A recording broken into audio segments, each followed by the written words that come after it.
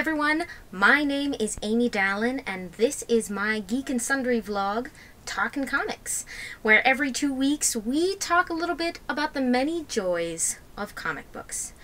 But of course, joy is not the only thing we find in comics. Just as often, we are confronted with terror. And so, in honor of this month's Halloween holiday, I thought we would focus today on one of the great horror icons in comic books. This is a story of rebirth, of transformation, of genius, and the miraculous mixture of elements that would combine to produce something both timeless and brand new, something powerful, disturbing, and profound. This is the story of Swamp Thing.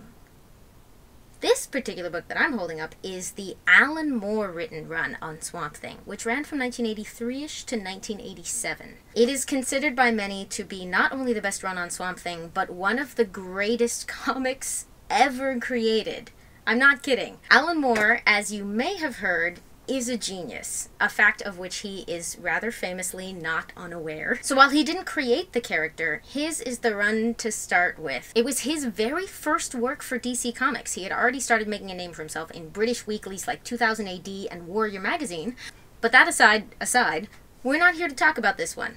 We're here to talk about where it came from. If you will, the roots of the Swamp Thing. Swamp Thing was created by writer Len Wein and artist Bernie Wrightson. For more of that story, I will take you to this introduction that opens this volume of Swamp Thing, written by Len Wein. In the autumn of 1970, I was living in Levittown, New York, and writing short mystery stories for the always amiable Joe Orlando, editor of such spine-chilling titles as The House of Mystery and The House of Secrets. I was on the subway, heading for one of my then weekly meetings with Joe, when I realized I had nothing to pitch him. No story ideas. Nothing. Desperate professional that I was, by the time I reached the office I had concocted a little period piece, a tale of a scientist murdered by his jealous best friend, then resurrected by the swamp his body was left to rot in, so he could seek his revenge. To this day, if my life depended on my telling you where the idea came from on such short notice, you'd have no choice but to put me up against a wall and hand me a blindfold. Still, Joe eagerly bought the idea, and I quickly went to work. I kept referring to the story as that Swamp Thing I'm working on. And when the time came to find a title, the name just stuck. Swamp Thing it was. At a party that month, I asked my old buddy and budding young superstar artist, Bernie Wrightson, if he'd be willing to draw the story, and was gratified when he said he was in. We were off and running.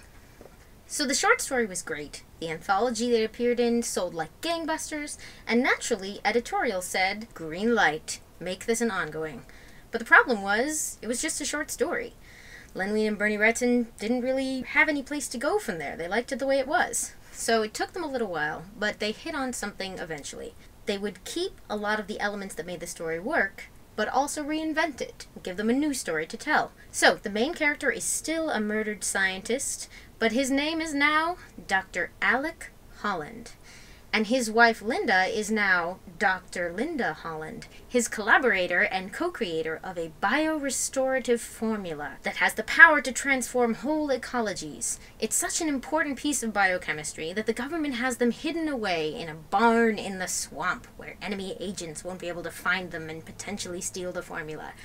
But some shady characters do find them, and they make Alec an offer that he and Linda really would like to refuse. They try to buy the formula from them. When they refuse, they decide if they, the shady ones, can't have it, no one can. They sabotaged Alec Holland's lab, and it explodes, coating him in a mixture of crazy chemicals, including his biorestorative formula. And he goes plunging out of the flaming barn and collapses into the swamp. The shady characters then go on to murder Dr. Linda Holland, but they just go ahead and shoot her and leave her for dead. And that would be the end of the story, except that that tragedy was only the beginning. For where Alec Holland crashed into that swamp coated in his weird chemical cocktail, something came back out. Something that was not quite a man, not quite a monster. That is the new origin that Len Wein and Bernie Wrightson settled on for their Swamp Thing. And they went on to have a really, really great run. It was only 10 issues, but the book came out every other month, so that was about 2 years that Wein and Wrightson collaborated on this. Oh, and for the record, if you're keeping score at home, that means that the very first people to go back and completely change the origin of the Swamp Thing were the co-creators of the Swamp Thing. For an excellent account of just how great it was, I will turn to this awesome reprinting of those original stories that came out at the height of Alan Moore's run. There's an essay in the back of this one that has a great account of the impact of those original 1972 to 1974-ish Wein-Wrightson stories. Len Wein's first dozen or so issues of Swamp Thing remain for me amongst the very first comic books I ever read that made any attempt at poetry. There was a skill with which he manipulated the familiar icons of Universal Films' horror landscape, and an ability to craft tight, dark plots that gave his language a firm and solid setting in which to shine. There was substance as well as surface. The crucified swamp creature being carried down a subterranean river on a raft full of deformed circus grotesques in the very first Arcane story, or the mute and simple-minded boy playing with his flowers in The Last of the Ravenswind Witches. All of these scenarios had a dark charm and a force that made the writing in Swamp Thing the most distinctive, personal, and affecting writing of its day. I feel confident that the writing alone would have elevated it to a position far above the herd. As it was, however, Swamp Thing had Bernie Wrightson to bring Wein's words to life, and we were doubly blessed. No more perfect choice than Wrightson could have been made to complement the lush, saturnine texture of the writing. Bernie's work back then showed a promise and accomplishment far beyond his years in the industry, boiling down the essence of the old EC horror artists and infusing it with a sense of the classical that obviously drew its inspiration from work far outside the confines of the comic field. To sum up, with their wind-swept heaths in the grip of autumn and their tottering and decayed European castles, Wrightson's landscapes helped to establish a visual poetry for the book that precisely complemented what Wein was doing with the words and in many ways added to it. Together, with their respective visions in obvious synchronization, writer and artist crafted something unique and unprecedented. But alas, no great thing lasts forever. After those nearly 2 years, Bernie Wrightson was ready to move on to other projects, and not long after that, Len Wein got stolen away over to the Marvel side of things, where he spent some time creating Wolverine and writing an incredibly important issue of the X-Men called Second Genesis, which is kind of weird because the first Swamp Thing ongoing issue was called Dark Genesis, and Second Genesis has an island that eats people that's kind of alive and creepy crossover. The issues following the collaboration of Wein and Wrightson had some really cool stories in them, but nothing was ever quite able to capture the, shall we say, chemistry of that first combination, and at issue 24 that book ended, and so it might have remained had it not been for a little guy called Wes Craven. Craven, it turns out, wanted to make a Swamp Thing movie. Note of trivia, I have not seen the Swamp Thing movie, but I do know someone who has. He was a little British kid named Paul Grimshaw, and he grew up and started a comic book store and hired me and handed me Alan Moore's Swamp Thing. Full circle! Now, DC Editorial very sensibly decided that if there was going to be a Swamp Thing movie out based on the comics, they should probably be making some Swamp Thing comics. But by this time, Len Wein had crossed to the other side of the pencil? He was an editor. The original band had broken up, but Len Wein agreed to edit the new series, so now he's Joe Orlando from his story that you heard before. Full circle again! But now he has the job of deciding who will write this new incarnation of Swamp Thing. His first choice is a writer named Martin Pascoe, who for the first year and a half or so wrote some sort of fine Swamp Thing stories, in my opinion. But eventually he too was moving on, and then it was Len's job to decide who was going to take on the mantle of this character, who meant kind of a lot. For a reminder of just how much, we return to this awesome essay.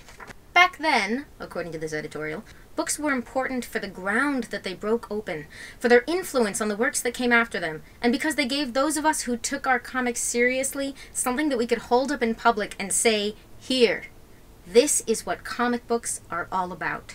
The few books that managed to fill these criteria gained a very special niche in the hearts of the comic cognoscenti And Swamp Thing was right up there with the best of them. The impact of Swamp Thing was staggering. So much so, in fact, that almost every attempt at the character since the tenure of its original creators has been met with a critical disdain that is almost reflexive. You can imagine how the writer of these words felt when he heard that this all-important job was going to be handed to, quote, a plucky, gap-toothed youngster with a quaint accent from the terraced back streets of Northampton. That's right. Alan Moore just referred to himself as plucky. Oh yeah, did I mention that this whole love letter to the impossible standards set by the original Swamp Thing creators is by a 1986 Alan Moore? That little fact might go some way towards explaining what happened next. Len Wein, faced with this impossible replacement challenge, has settled on an option. The guy's name, he says, was Alan Moore. I no longer recall how I got hold of Alan's phone number, but I rang him up, as they say over there, and introduced myself. Alan promptly hung up on me.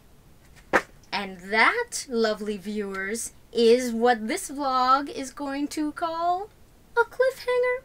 Please tune in next time as we will find out what exactly happens next, give Alan a chance to defend his phone etiquette, and talk a little bit more about the legacy of this amazing character. In the meantime, I would love to hear, what are your favorite horror stories? What is your favorite part of Swamp Thing? What is your favorite comic to get you in that Halloween mood? If you enjoyed this introductory primer to the saga of the Swamp Thing, please like this video, subscribe to the channel, tune in next time, and check out all of the other vloggers. If you're in the mood for monsters, Dale Kingsmill just did an awesome mythology post about monsters in Greek mythology. And if you just like things that are amazing, I just found out that Songs of Adventure now have downloadable tracks to go with their covers of video game music. So please check them out. Enjoy your Halloween season. I'll see you back in 2 weeks. And in the meantime, read yourself some comics.